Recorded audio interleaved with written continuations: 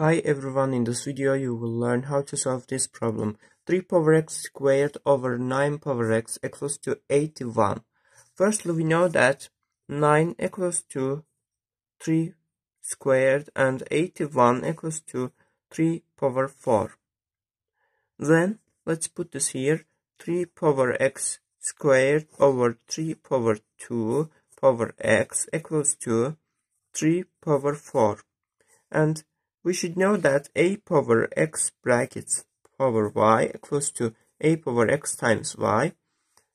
And for this formula, 3 power 2x equals to 3 power 2 times x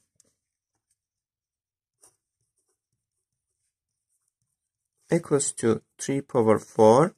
Then a power x over a power y equals to a power x minus y.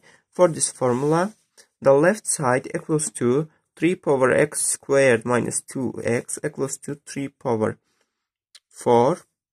The bases are same, that's why the exponents should be equal. X squared minus 2x equals to 4. And x squared minus 2x minus 4 equals to 0. This is just a quadratic equation. And for the formula of the quadratic equation, x1 and 2 equals to negative b plus minus the square root of b squared minus 4ac over 2a.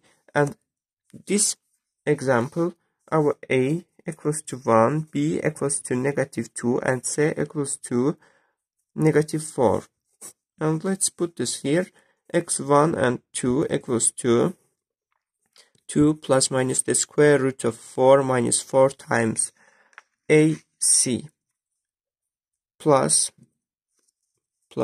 4 times 4 times 1 over 2a. And this is equal to 1 plus minus square root of 4 plus 16, the square root of 20 equals to the square root of 4 times 5, and this is equal to 2 times square root of 5.